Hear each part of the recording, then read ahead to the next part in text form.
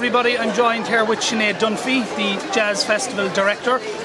Great evening to kick off here in Cork. Absolutely, the Adults Birthday Parade really went above and beyond. There was the Day of the Dead came to life, and Cork came to life with it, so it was really exciting. And the work done by Cork Community Art was stellar, absolutely incredible. I think for the people of Cork, a long bank holiday weekend in October means more than a bank holiday. The jazz really is an institution here in Cork, isn't it? It's a calendar highlight, you can't beat it. And I mean, like, even as a punter for the last 18 years in Cork, I've loved it, so it's always been my highlight, and now it's even more of a highlight in a very, very different way.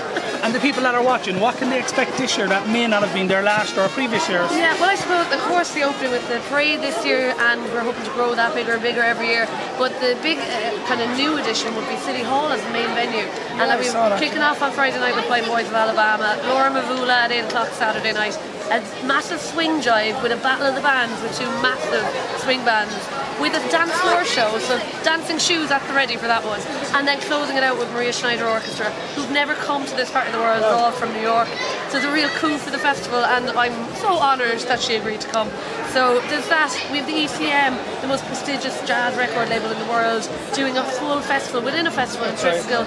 We have our first festival commission happening in St. Luke's, 9:30 on Friday night, with the Dave Duffy Quartet called Unity. That's an AV visual spectacle. Like, it's going to be like what you've never seen before. So that's really interesting.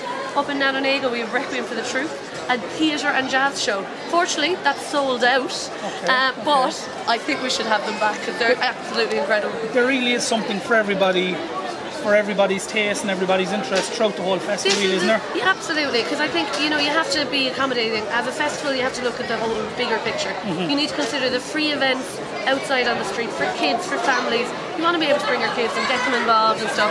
The parade was about that. The Emma Place kind of music that's going to be on the big outdoor stage there, that's going to be incredible. 1 to 7, Friday, Saturday, Sunday. Free music every half hour, different band. So you're going to get every kind of a taste of music. None of that, I don't like jazz, because jazz is so wide and diverse. I won't have it said in my presence. Oh, well, there you have it. There is something for everybody.